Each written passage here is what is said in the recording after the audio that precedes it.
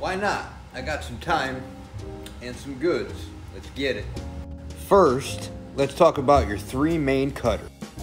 You have your standard straight cut guillotine, your V cutter, and your punch cutter. For any Solomon style vitolas, I feel the V cut is the best way to go. Gives you a nice deep cut and a nice draw.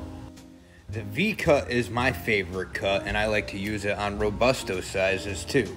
I even go a little bit further and do the double V cut or crown cut, where it looks like a crown. The straight cut is going to give you the biggest and open draw.